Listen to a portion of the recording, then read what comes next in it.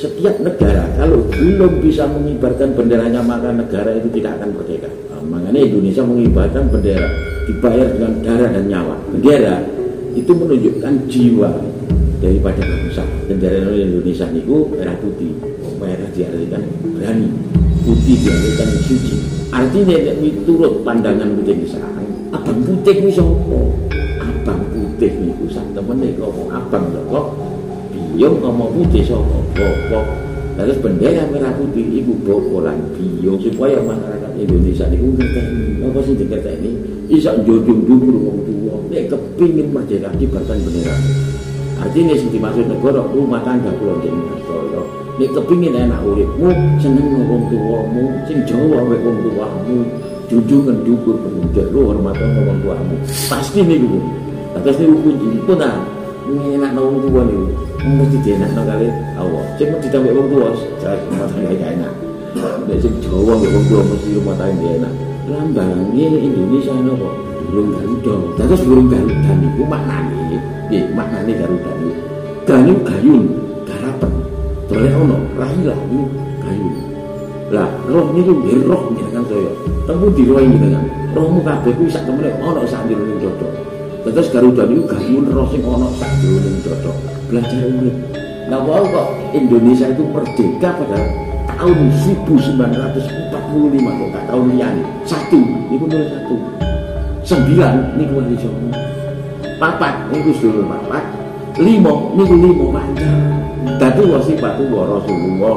Dadi niku 1 sifat wali songo. Rasulullah saya dan dari sukma sejati. 11 itu ada pada pangkal ekor. 45 ada pada leher.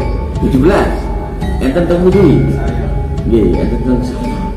Sing jenengan pelajari pasti teng mriku kawontenane jagat gile, jagat timbang jagat gile, kawontenane gaib, kawontenane nyata, kawontenane bumi, kawontenane langit. Ini bumi sapitu. Balungso semua terkulit kaki kulit nembus langit sapitu mibro ambek 10 minggu mirot ya. Bumi niku nyata, langit niku artinya bumi niku jasad, langit niku jiwa. Tentang buntute enten pirang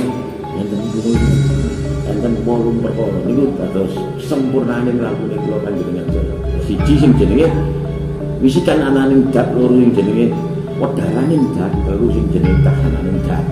Apa sing jenenge Baitul Makmur, 5 Baitul Muharram, 6 Baitul Muqaddas. Itu santosane iman.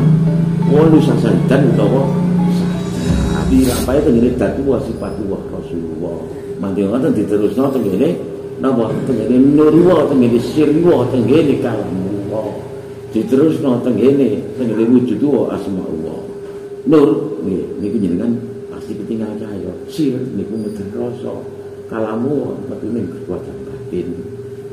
Dados sedaya niku saged dimawujudna krana enten wujud wa kalih asmaullah. Dijenengno niku mesti enten wujude. Niku lakune 8 sing enten tengene buntute Garuda Pancasila. Akhirnya dados 17 Agustus tahun 1945 itulah hari kemerdekaan kita. Nek kepengin merdeka jenengan berdasarkan gayu sing jenenge Garuda niku.